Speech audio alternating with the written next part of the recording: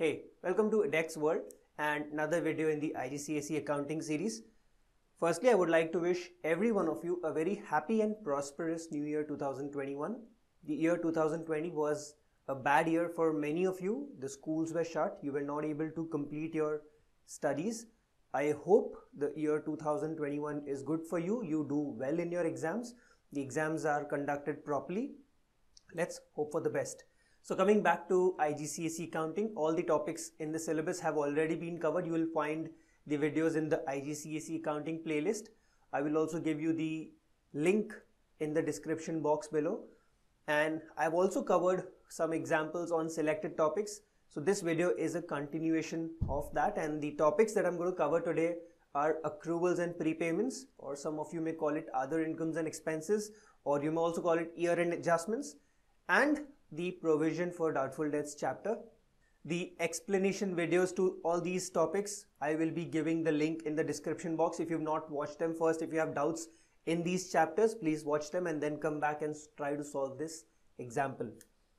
So the question that I have for you is, the following balances were taken from the books of Kareem on 1st Jan 2020.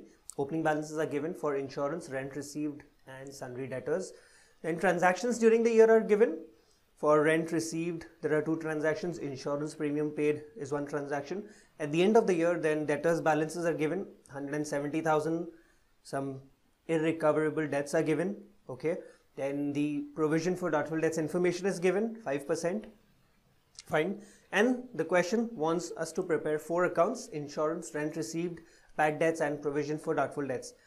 So when preparing the insurance account, let's read all the information that we have for the insurance account and then put that information in the account.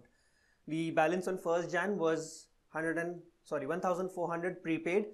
A prepaid balance for an expense, insurance expense, would be a current asset for the business in the previous year, meaning the insurance account would have a debit balance. All prepaid expenses have debit balances. So in the insurance account debit side, I will start by writing on Jan 1, balance brought down 1,400. Going ahead, during the year, transaction for insurance is on 31st March. Insurance premium paid for 15 months, $3,000. You know that any payment would be recorded on the debit side of the expense account. So on the debit side, March 31, let's say bank, assuming that the amount is paid by check, $3,000. If the question doesn't specify what is the mode of payment, you could write either cash or bank. It's fine. No other information is available for insurance, but using this, we need to find out 2 things now. What is the closing balance on 31st December and how much amount has to be transferred to the income statement. If we get any one of these amounts, the other one would be the balancing figure in the account. It's obvious. So using the information that insurance premium paid for 15 months was 3,000, can I find the closing balance on 31st December? Yes, if I find what is the prepaid insurance on 31st December. In other words, if I find out how much insurance premium has been paid in advance for the next year, that would become my closing balance on 31st December. So calculations is simple. 3,000 is paid for 15 months. So that makes it 3,000 divided by 15, insurance premium of 200 per month. Now you have to see how many months are paid in advance. See, insurance premium, if it is paid for 15 months on 31st March, it means the policy began on 1st April, and from 1st April, if you count 15 months, it goes on to 30th June in the next year in 2021. So you have to see how many months are paid in advance. So the number of months beyond December 2020 would be 6 months, from Jan to June 2021.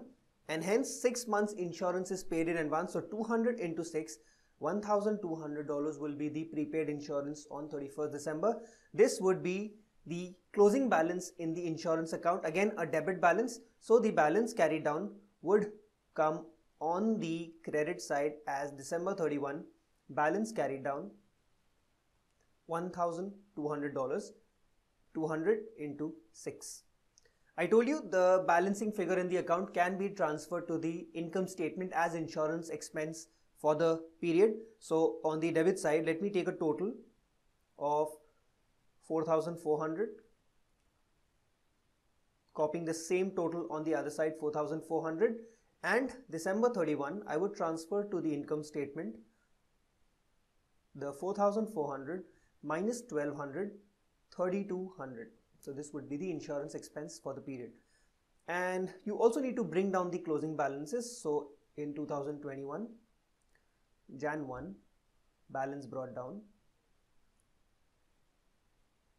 $1,200. I hope the insurance expense was clear. Let's directly go on to the rent received account.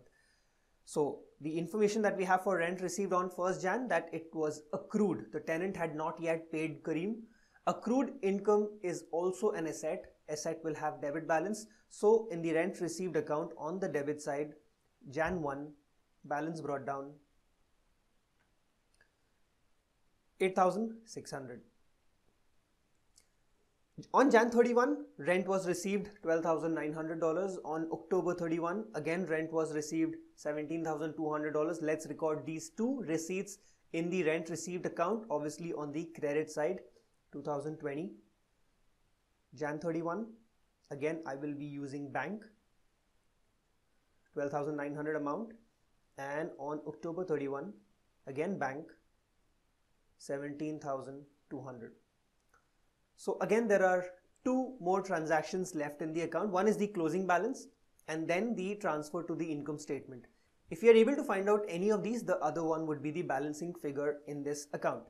So how do we find out the closing balance or the transfer to income statement? See, first let us find out what is the rent per month. If I divide 12,900 by 6, what I get is 2,150, which means 2,150 is rent per month. Let me also do it for the October 31 receipt. 17,200 divided by 8 is again 2,150, which means monthly rent is 2,150. If I can multiply the 2,150 monthly rent by 12 months, what I will get is the annual rent, and that annual rent can be easily transferred to the income statement at the end of the year. So let me do that. On December 31, income statement, 2,150 into 12 will give you 25,800. Now the only thing left in the account is the closing balance. So let me take a total on the debit side, because the debit side is greater than the credit side. If I take a total on the debit side, I would get here 34,400. Copying this total again on the other side, 34,400. So on December 31, the balance left in the account would be 34,400 minus the total of 12,900 and 17,200, which is 30,100. So the balance I get is 4,300, and in the next year again I have to first bring down the balance of 4,300. 4,300 is the accrued rent at the end of 2020. Again, a current asset. In the balance sheet you will show it under current assets. I hope it's very clear how to prepare one, the expense account, which we've seen for insurance, and then the income account, which we've seen for a rent received account. Okay, let's go ahead and now prepare the bad debts account and the provision for doubtful debts account.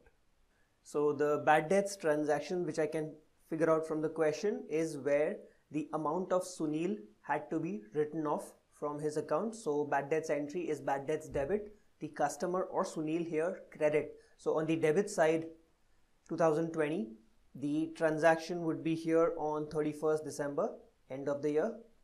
I will say Sunil as 120.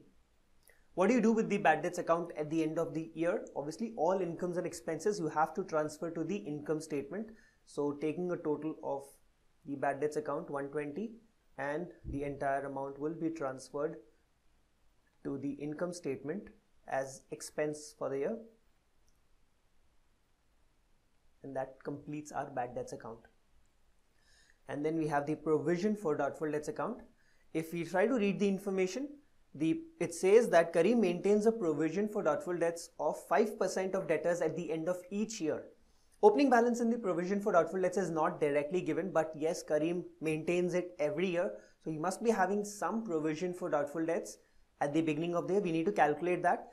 The rate is 5% every year, and I know that the opening debtors given in the question is $135,000. So $135,000 into 5%. When we do that, we get $6,750. So opening balance in the provision for doubtful debts on the credit side, 2020, Jan 1, balance brought down, 6,750. I also need to find out the closing balance in the provision for doubtful debts account, because after that I will be able to calculate how much is it transferred to income statement. The closing debtors given are 170,000. But the problem is, out of this 170,000, 120 which was recoverable from Sunil is not recoverable anymore. Hence, we cannot provide a provision for doubtful debt on that bad debt amount. We've already written off that as bad debts for the year. So we need to deduct that 120. When we do that, we get the net balance as 169,880. On this, we will apply 5% and calculate the closing balance. So we get a closing balance of $8,494 in the account on December 31. So we will have balance carried down as 8,494. Once we have the opening balance and the closing balance, and if you've watched my videos on provision for doubtful debts, you should know that after this, the next step is to balance the account and put the difference in the income statement. So what I'll do is I'll take a total here on the debit side being greater, 8,494. On the credit side, December 31, income statement. The difference, 8,494 minus 6,750, you get 1,744. This is the amount that would be transferred to the income statement as expense for the year under provision for doubtful debts. And in 2021, I need to bring down the balance. Jan 1, balance brought down 8,494. I hope this example was clear and these two topics are also better now. You might be having some doubts that might have got cleared after watching this video. If you enjoyed the video, please like the video, please share the video with your friends. Do not forget to subscribe to the channel. Many more videos will be coming up in the future. Thank you for being there.